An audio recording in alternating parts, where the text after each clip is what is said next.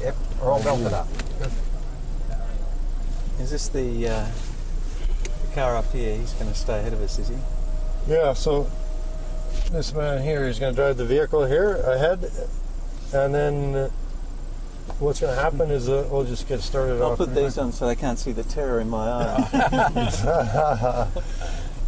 Driving down the road, you have to imagine you're going to go to work, and on your way to work, you decide that you want to do something else or go self-driving. Yeah, it's got a radar and it's got a number of sensors. So what we have right now is the same sensor suite that's in the XC90, the vehicle ahead.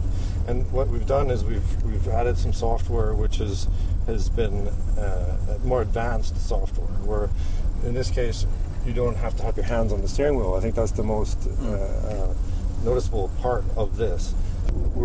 So he's just pulled off to the side. Yes.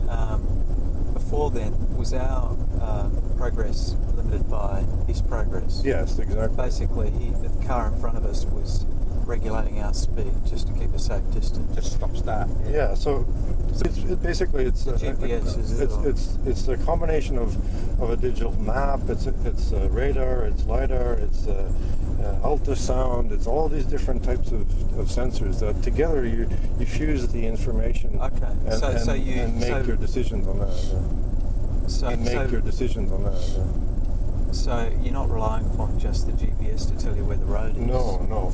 We will have this system tested on all the different types of crash types. So what we're doing right now is we have pedestrian crash types that are being tested, or cut-ins of trucks, or people walking on the road, and we're testing thousands of variants.